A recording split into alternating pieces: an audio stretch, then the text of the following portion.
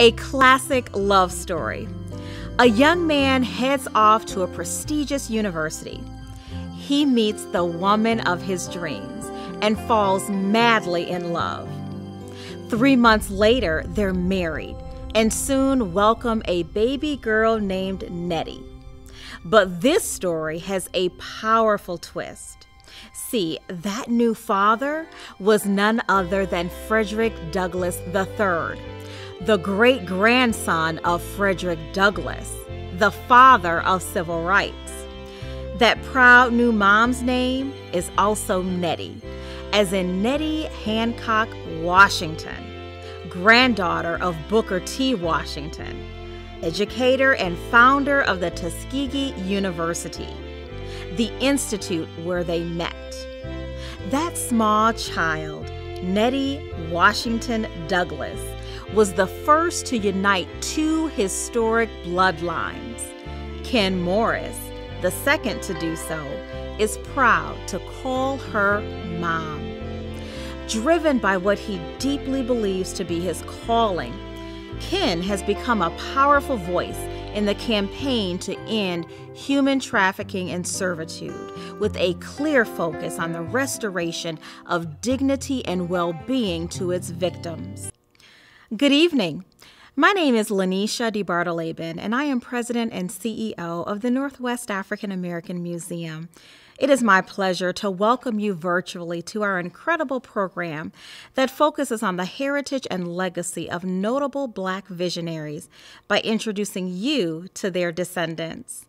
We are thrilled to host Kenneth Morris Jr., great-great-great-grandson of Frederick Douglass and great-great-grandson of Booker T. Washington. You'll learn how he descended from two of the most important historical figures in Black history. This history is not told in history books. NAAM's Descendants series is an educational experience that provides information that will inspire and empower you to learn more about your own ancestry and genealogy. When you discover who you are and the legacy you come from, it fosters community building and creates a deep sense of belonging and purpose. NAAM's Descendants series is meant to highlight the bold and brave legacy of our past and inspire future generations to come. Before we get into the program, I would like to introduce you to tonight's moderator, Keantha Duncan. Keantha is president of the Spokane chapter of the NAACP and has a 20-year history of philanthropy and management of nonprofit organizations' programs and supporting historically marginalized communities. She was recently a program officer for the Family Resiliency Portfolio at the Empire Health Foundation, leaving that position to focus on writing a book on leadership and working as a consultant in diversity, equity, and inclusion. Keantha is an accomplished community builder and organizer who has experience bringing people together to have challenging conversations and develop solutions for problems facing our region and our society. Please join me in welcoming Keantha Duncan, and we hope you enjoy tonight's program.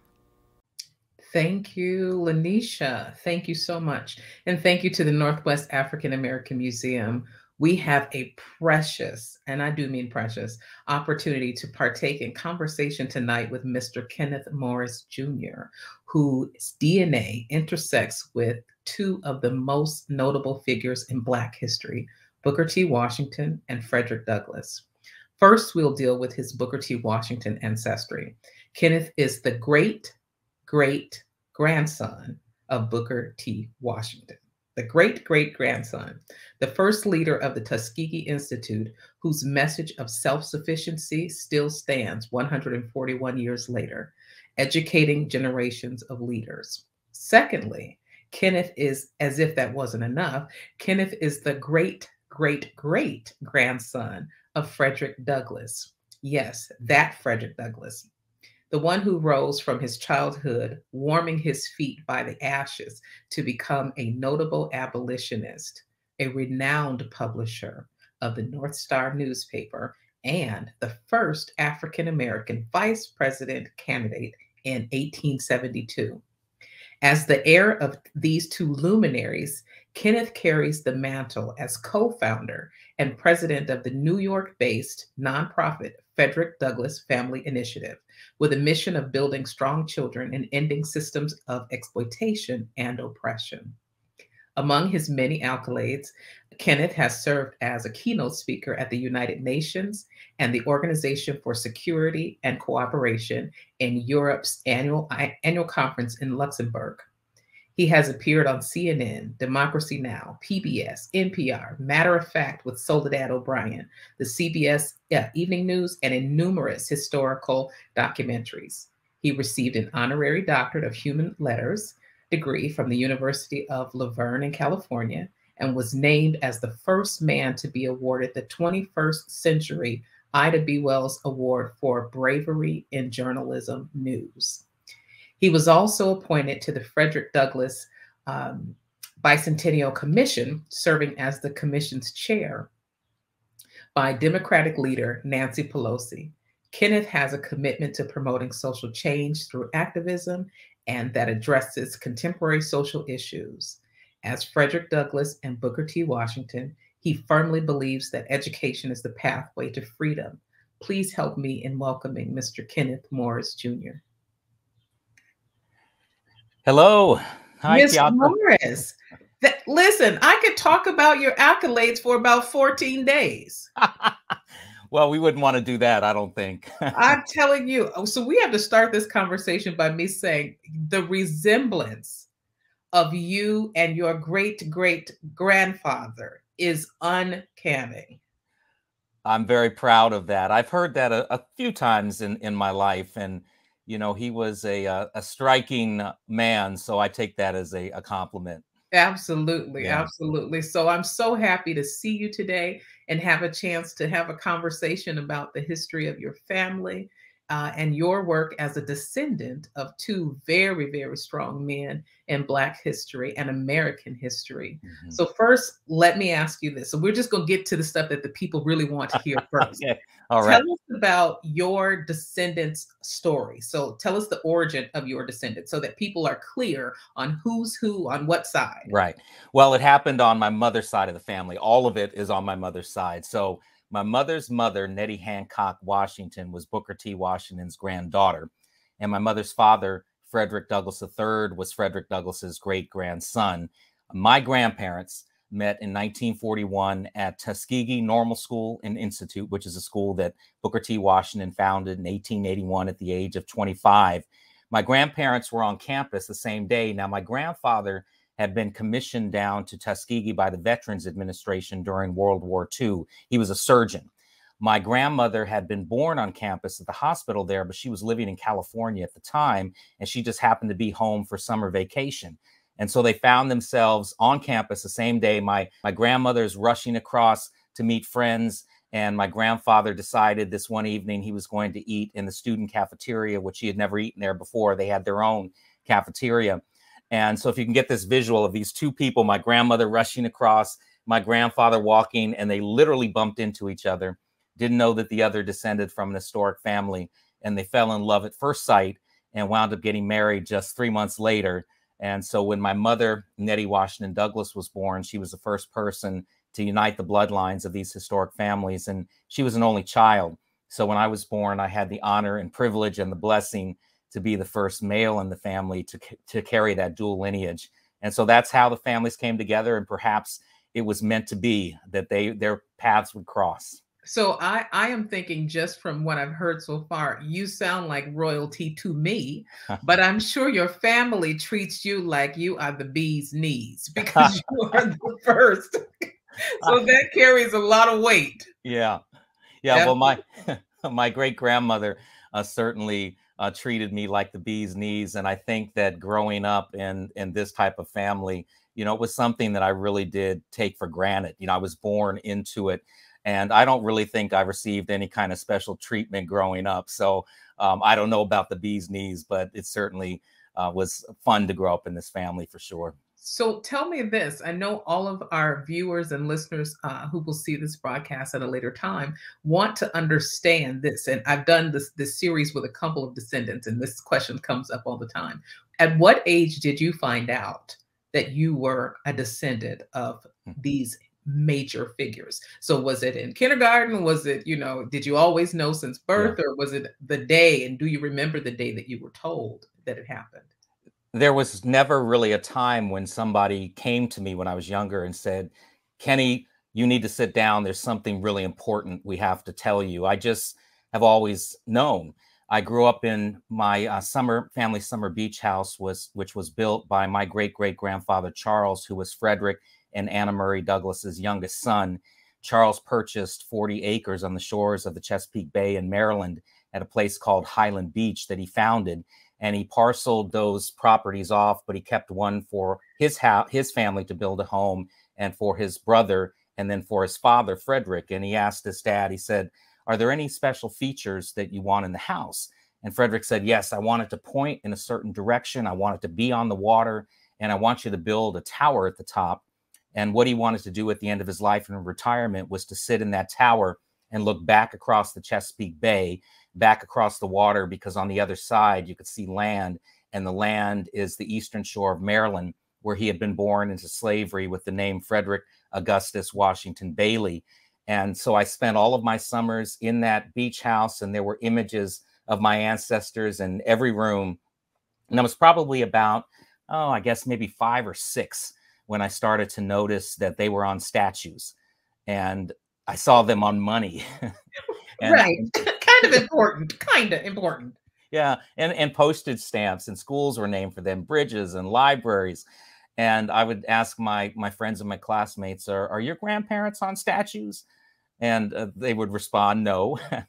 And so that was really when I started to really feel kind of this weight of expectation, and that perhaps I was living in this shadow, this long, vast shadow of these 2 great and influential American heroes.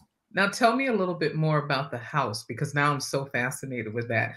Was the tower still in the house at the time that you were a child there?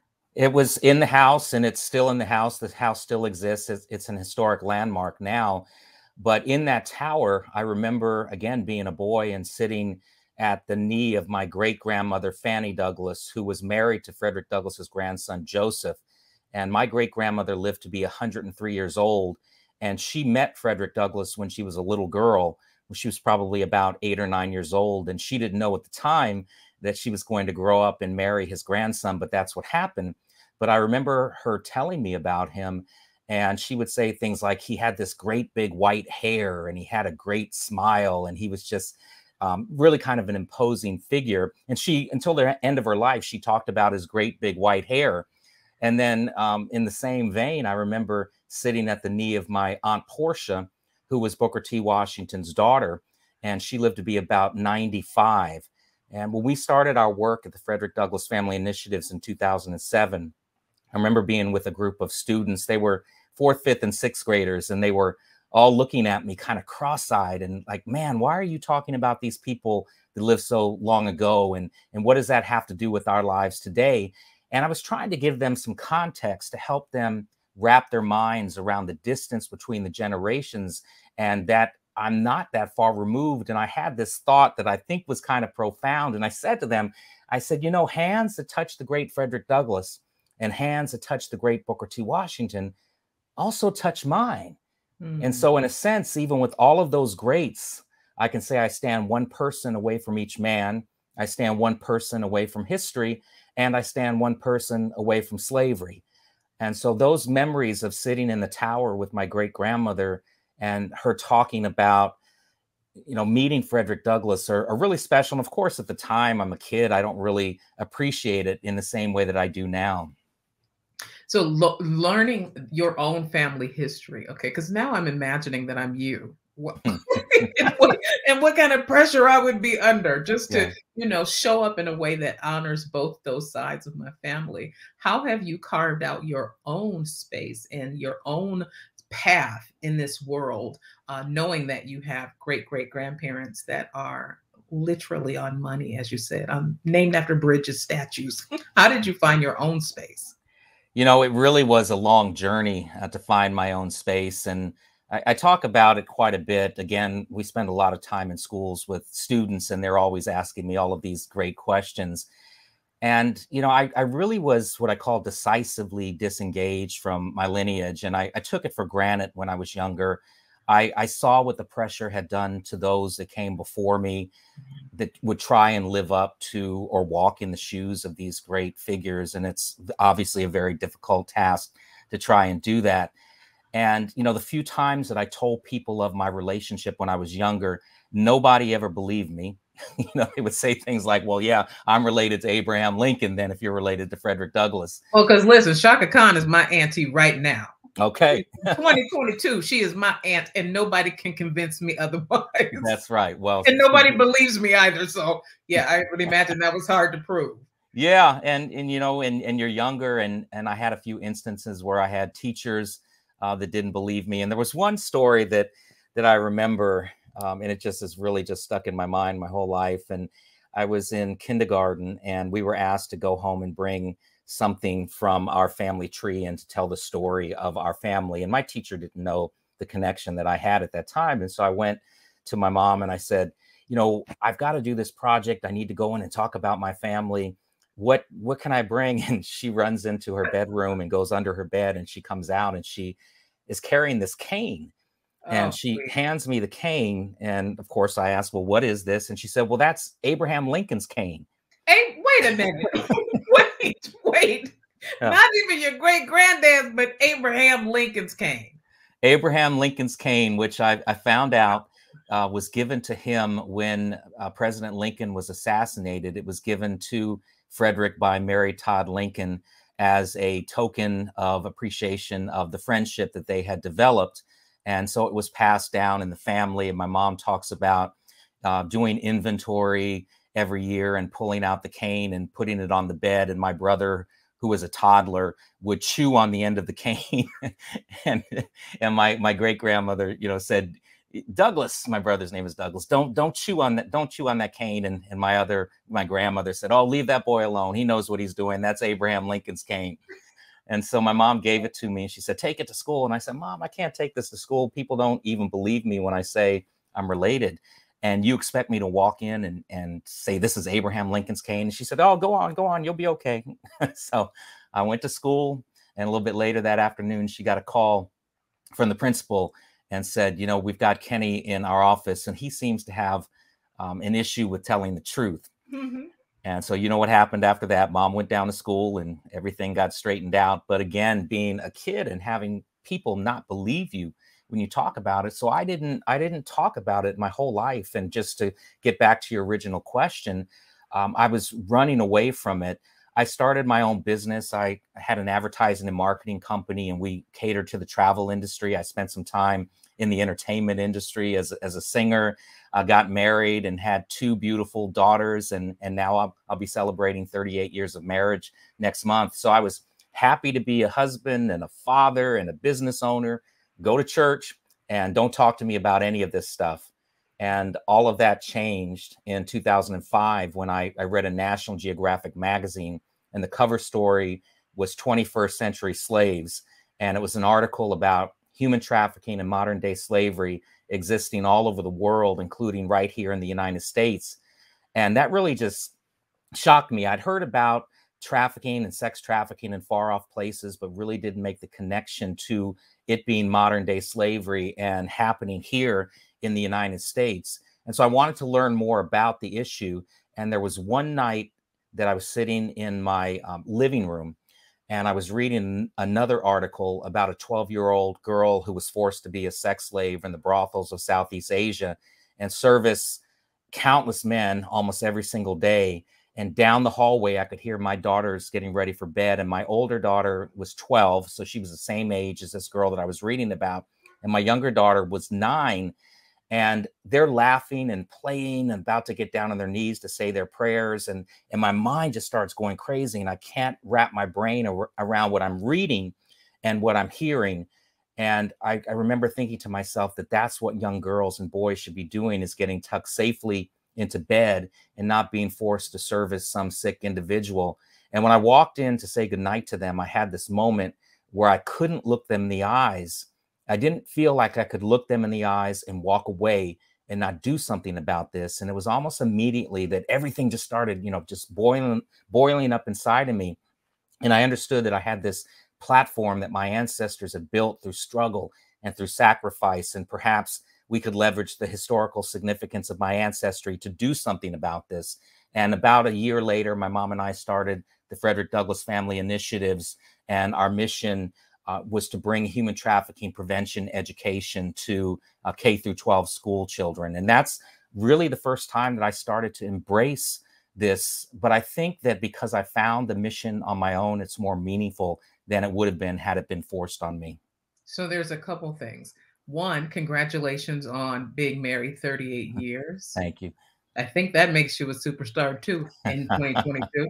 So congratulations and happy anniversary to you and your wife. Please give her my regards. Thank you. But also, before we get a little bit deeper into what you ended up doing, I want to talk about this. Do you think that there was anything that was invested or implanted in you even before your birth because of who your grandparents were? Do you think that that was the thing that woke up when you read that article that day? Or did it just really come from nowhere? Because I kind of believe that it's in you already, right? So it's waiting to be awakened. And that article might have just awakened this spirit that has already been there from your ancestors.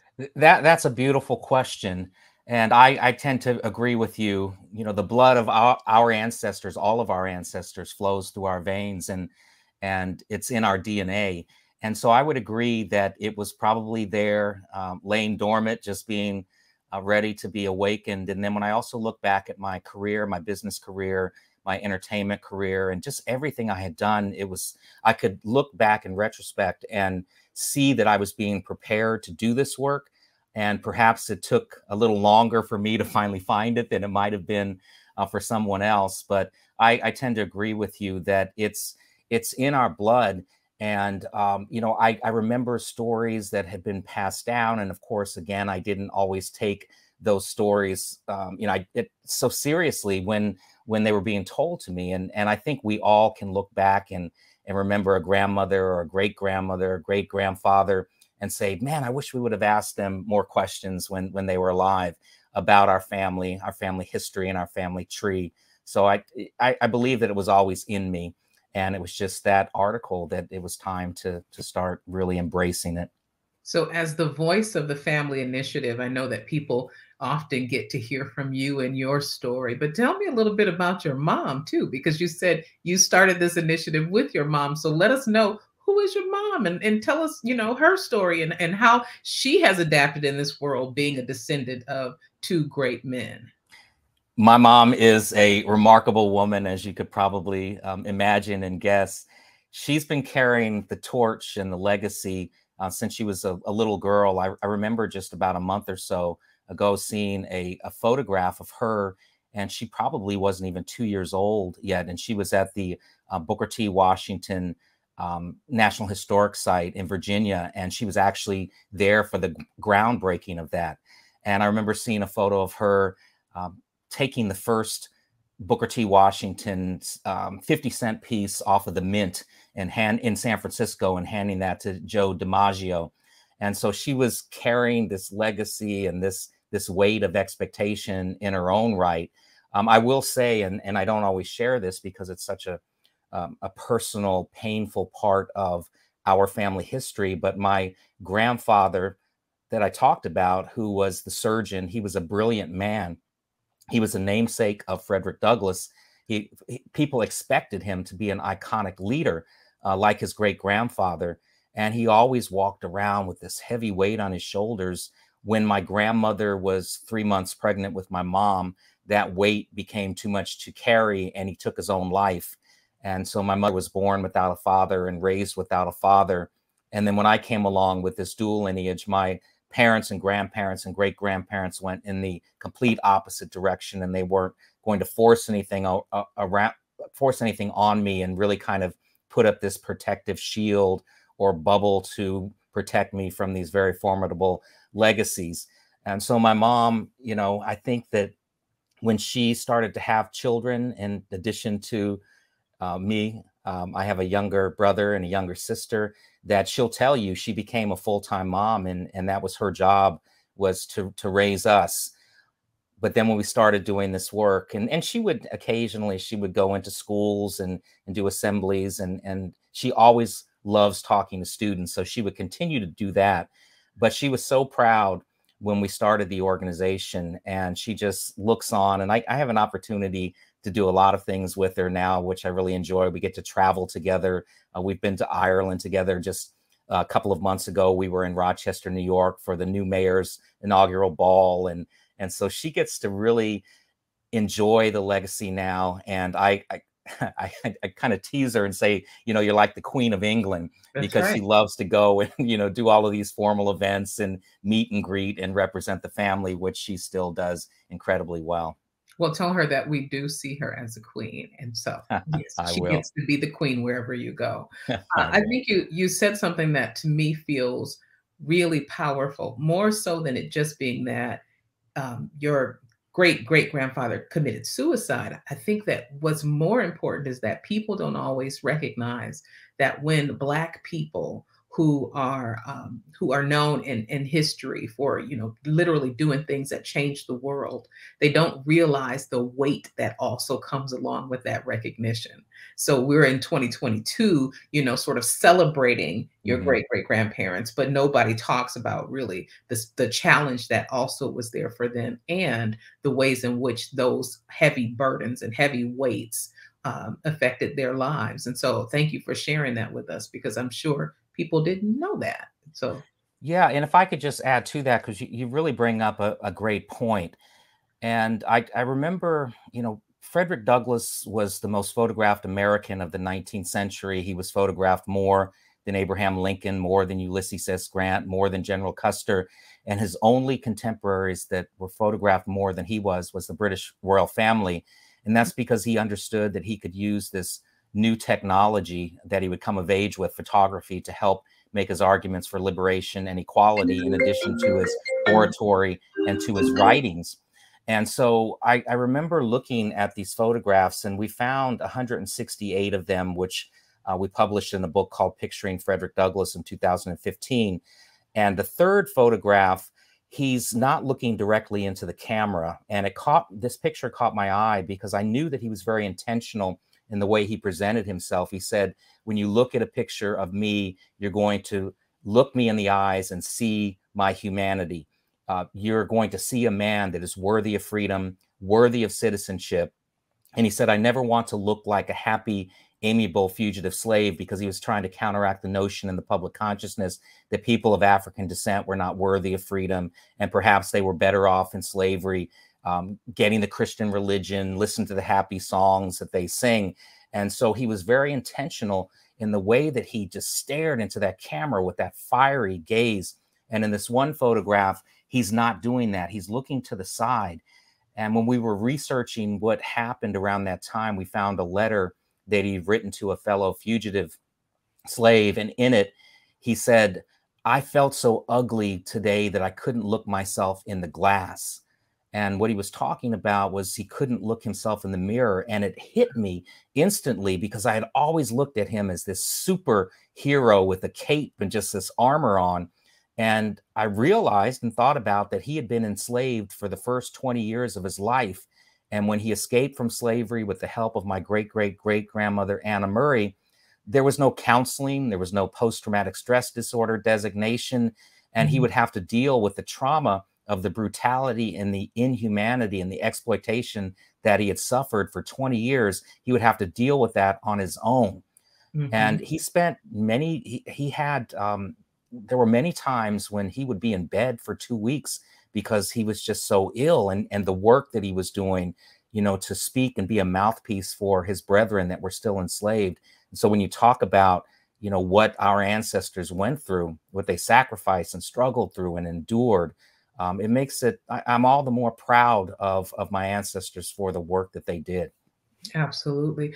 The other thing that came to my mind just as you were saying that was right now we know we have a name for childhood trauma, right? We know that it's ACEs, adverse childhood experiences, but Hmm. there was no name for that. Although I would say that he was experiencing or had experienced all the ACEs as well. So Right. having been traumatized, having, who knows what experiences on the plantation, there was all of that. So I think you're right in that they carried all those things with them. And when I say they, I mean even the folks that made humongous strides for Black people in America, they still carried all of that trauma with them and still did the great things that they did. And so that to me speaks to our not just resiliency, that's more than resiliency. I Hmm. don't even know what to call it. It's more than resilient, but it is something that is beautiful and it is deep inside of us as African Americans. And so I celebrate that. And that's really good to hear that from your perspective.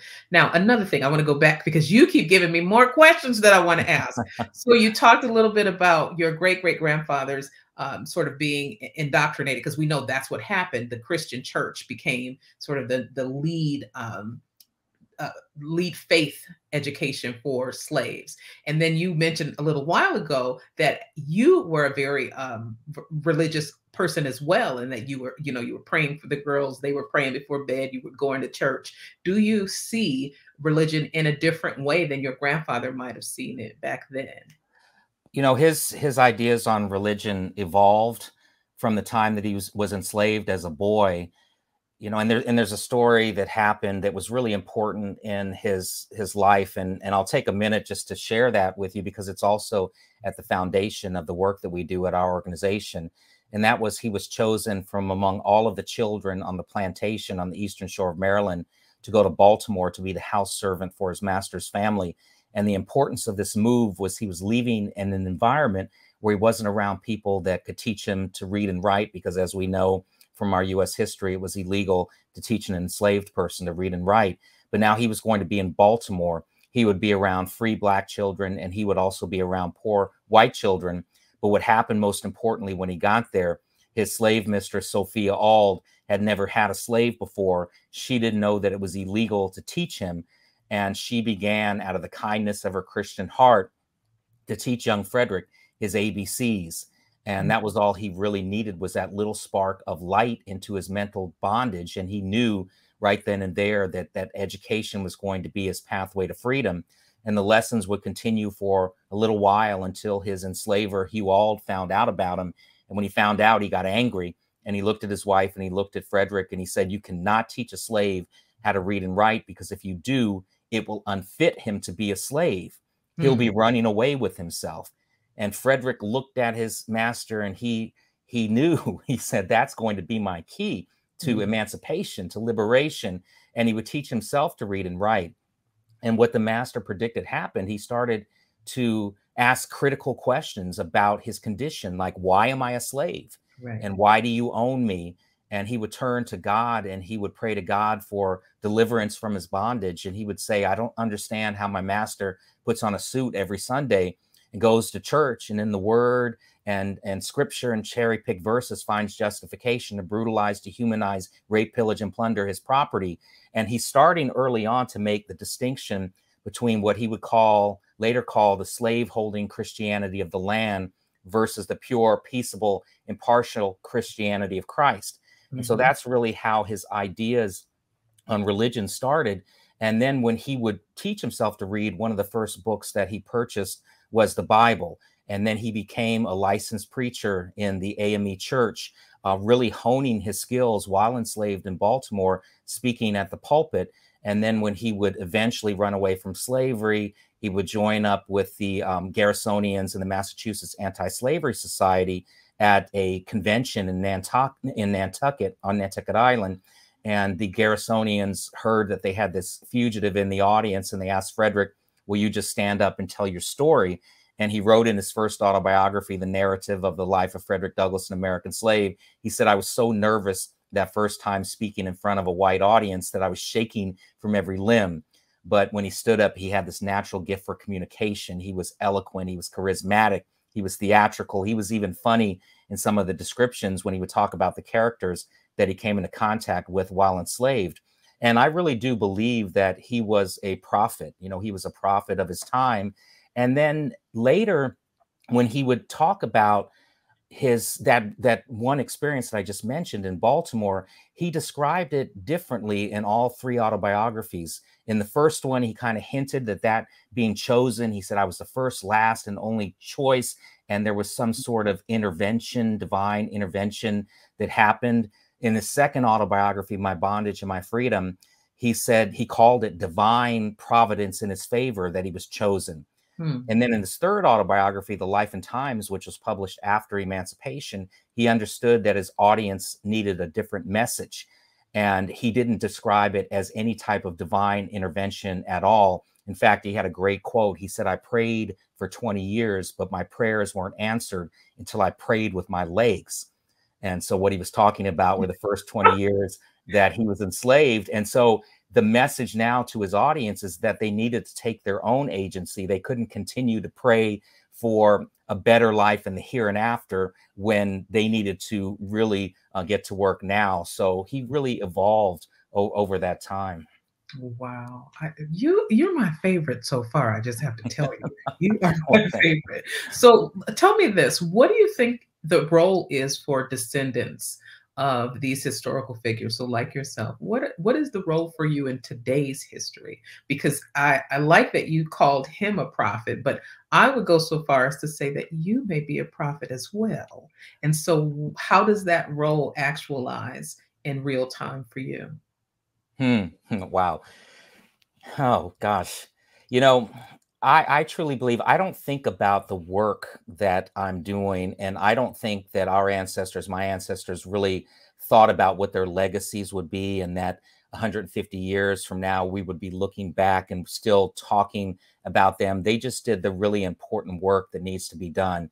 And I really don't separate myself as somebody being a descendant of an historic figure, and then I have an obligation to do work because of that. I believe that we all have an obligation to do the work, that we all stand on the shoulders and walk in the shoes of those that came before us. And I remember I had a 10-year-old girl say to me one time when I was doing a presentation, and she was so excited to share this news with me, and she's bouncing up and down in her chair, and she said, Mr. Morris, Mr. Morris, and she's raising her hand. And I called on her, and she said, I want you to know that I researched my family tree, and I found that my great, great, great, great, let's see, that's 4 greats grandmother, was born into slavery, taught herself to read and write in secret, ran away and became a successful businesswoman and a philanthropist. And she knew exactly what that word meant. And she was really proud to share it with me. And so she said, so do you know what all of this means? And before I had a chance to respond, she said, it means I have greatness flowing through my veins, just like you do.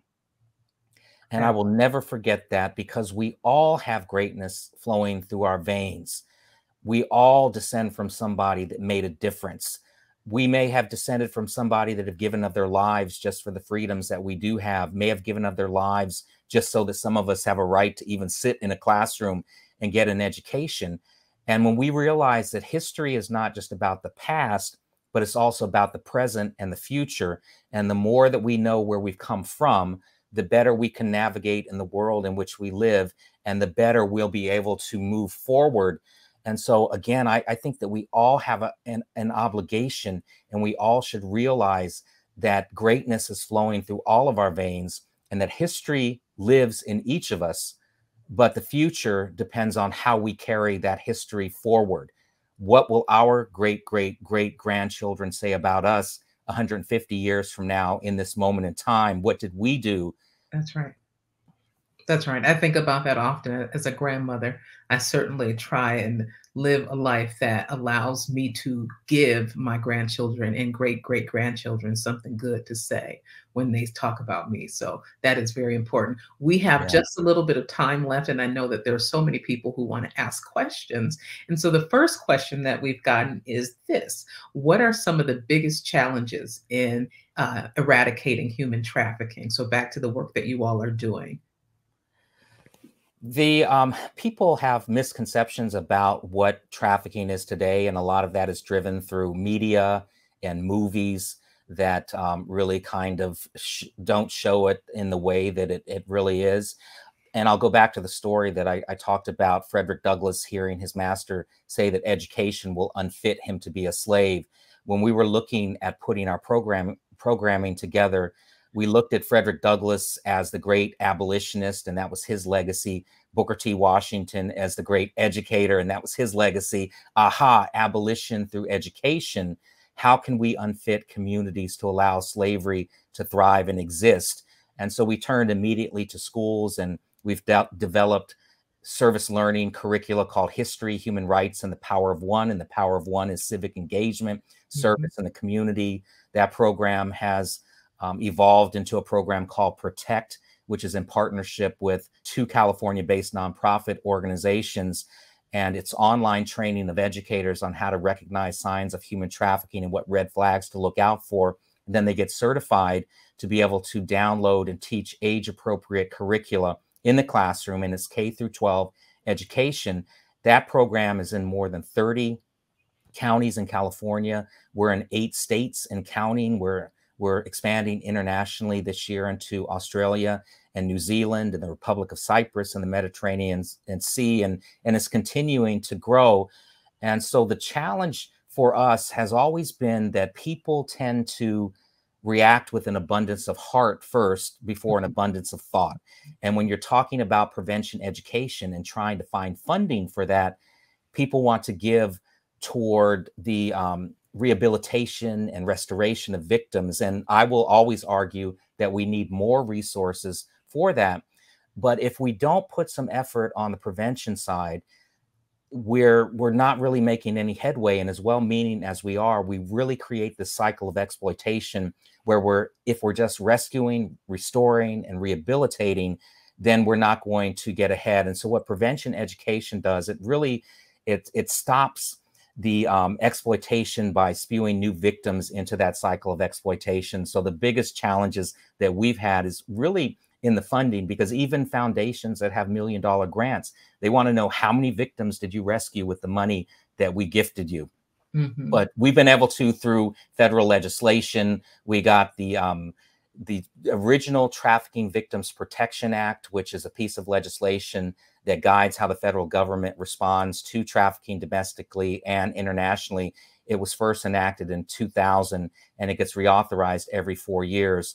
And the last reauthorization, we were able to get it named for Frederick Douglass, and then add prevention, primary prevention language into the legislation and call it the Frederick Douglass Trafficking Victims Prevention and Protection Act. And just by adding that language in there, we were able to get an appropriation of more than $70 million to go to primary prevention education. So we're making some headway and some progress in that area. I am very hopeful that, changes that are happening in philanthropy will soon catch up to understand where there are other opportunities to invest. It's not just, like you said, on the back end to help people who have experienced it, but how about we actually help on the front end and prevent folks from having to experience it. So I'm really hopeful that philanthropy will continue to learn in the ways that this legislation is leading them to operate.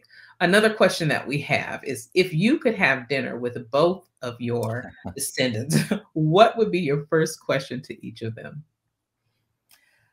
I don't think that I would ask them a question right away, but what I would do is I would give both of them a hug and tell them how proud I am for everything that they've done for the country, for the world, for education, for freedom, and then for our family.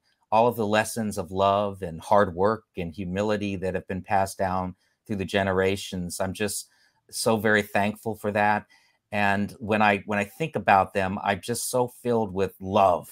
And so I would hug them, and that would be the first thing that I would do. And then the question that I would probably ask both of them, it would be the same question. And it's a question that I always get all the time. People ask me, what do you think Frederick Douglass or Booker T. Washington would think if they were here today about the state of the world and the state of America? So I would ask them that question, and I would be very interested to hear what they would have to say.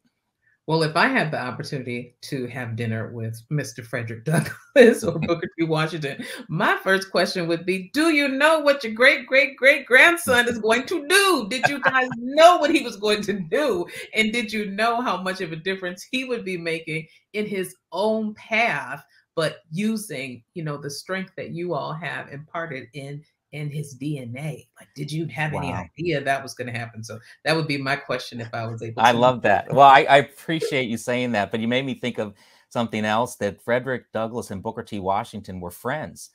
And Booker T had invited Frederick Douglass down to Tuskegee to give the commencement address in I forget the year, but it was 1880 something. And there are letters that we found between the two men where Booker T is promising to pick Frederick Douglass up at the train station and get him back to the train station on time so that he could make it to his next gig in Montgomery, Alabama. And the last known letter that Frederick Douglass wrote the night before he passed away. So on February 19th, 1895, he wrote to Booker T. Washington offering his continued support and also offering money, which he had done for many, many years. So I think it's so cool that they didn't know that they would eventually be relatives after they both passed away, but it's just so beautiful. That is something. Okay, I think this might be our last question also, but the next question is, what advice would you give? And this is a good one. What advice would you give to us, the person that's saying this, us as a younger generation, to document our history and heritage? Frederick Douglass said, it's easier to build strong children than to repair broken men. Booker T. Washington said, if you want to lift up yourself, lift up someone else. And so really our hope is in the young people, the next generation of leaders in the mold of my ancestors and many others. In the same way that Frederick Douglass understood that technology he could use to make his arguments for liberation and equality, young people today hold in their hands, in the palm of their hands, through the stroke of a key, they can reach more people than Frederick Douglass could have reached his whole publishing career, publishing 3 best-selling autobiographies, publishing the North Star newspaper, the Frederick Douglass paper, thousands of essays and articles. And so what I would say to young people is, again, first, be interested in your own family tree, your own history. And if you have someone that's a grandmother, a great-grandparent that is still alive, take that phone or that iPad and interview them and videotape them or audio tape them, whatever it is. I just showed my age when I said tape. Look, when you said audio, I won't even say. I was hoping that you would let that ride, but they know who you are. I couldn't let it go because I realized what I was saying. So yes, when they VHS, use, say use VHS that, next. Right, I will say that next, and 8-track. Yeah. But that's what I would say is use that technology and really, capture your own family stories, because it may not seem important to you now, but if you do decide to have children one day and your kids come to you and they say, hey, what did my great, great, great grandmother, Anna, who was she? Can you tell me about her? And if you don't have those stories and you don't know, then it would really be a shame that your family legacy would end when that information leaves. And I also understand with the legacy of slavery and 400 years of oppression and enslavement and oral history and how, it's harder for us to be able to find information. And those family stories were not always passed down because of the cyclical trauma of that enslavement. But with information is being found all the time and digitized at libraries, and all you really need to do is just to start to do a search, and then you'll find a little nugget of information, and then you could just pull on that thread and the whole quilt will begin to unravel. And you can, if you try hard enough, you will be able to find information on your family. Mm-hmm. The other thing that I think is valuable for the younger generation to know is that social media, like you said, the information is just right there at your fingertips, and there's so much that you can share and spread. But you one day will be a grandmother or grandfather. Mm-hmm. You one day will be a great grandmother or grandfather. Yeah. And so when your great grandchildren look back, when your descendants go back and find the things that you wrote, what are they going to find? What are they going to find in your Snapchats or whatever the stuff is called? Right.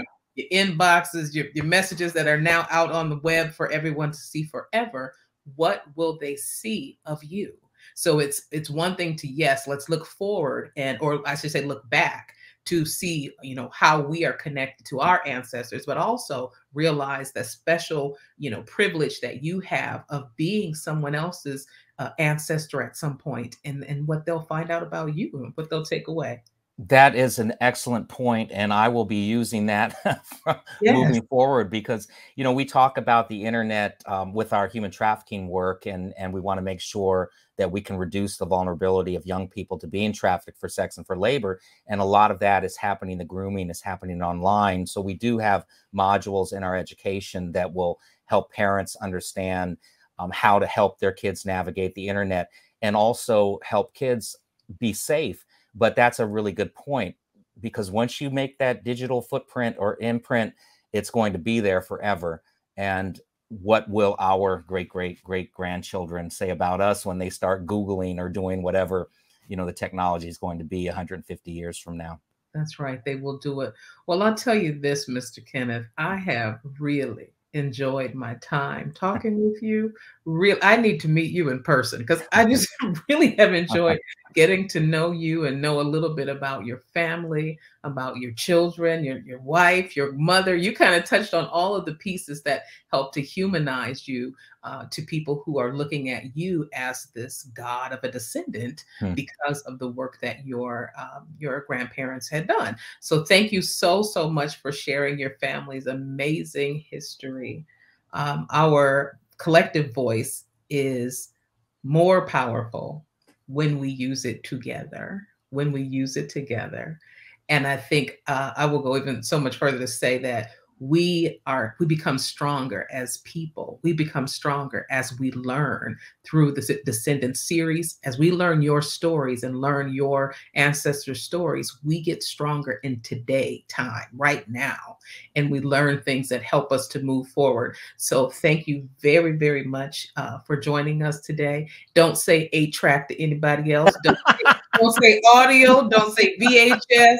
Don't say any of that, because by your looks alone, you can pass for about 35. Well, I appreciate that. Okay, but once you say that, we know that you get a discount at Denny's. So thank you so much for being here. And now I'd like to turn it back over to Lanisha. Thank you, Kenneth. Keonta, thank you very much. I appreciate it. I've enjoyed this conversation as well. I look forward to meeting you one day, and I would love to flip it and interview you because you've got a lot of wisdom that you've been sharing, and I appreciate that. Listen, you can do it. Whenever it happens, whenever the time is right, we have this on recording, because this is another thing that will never go anywhere. I would love for it to be you. Thank you. All right. Have a great day. Kenneth Morris, thank you. Wow, this is such an historic moment to be here with you, to learn about your ancestry, your legacy, and how you have honored both Booker T. Washington and Frederick Douglass with your work. We here in Seattle and the Pacific Northwest, we thank you for sharing your words of truth, encouragement, and empowerment. We salute and celebrate you, Kenneth, and we look forward to continuing on this road as we use our lineage and ancestry to empower our community and honor our heritage. Thank you, Kenneth. And Keonta Duncan, you are remarkable and inspirational in every way. Thank you for moderating this invigorating conversation. We did not want it to end. Thank you for your thoughtful questions, Keonta, and for your care for such an important history and legacy. And to all of you tuned in, thank you for joining us for NAAM's Descendants series. At the Northwest African American Museum, we hope to share inspiring Black stories 365 days a year. Join us in this movement of using Black history, art, and culture to uplift, inspire, unify, and create an equitable future.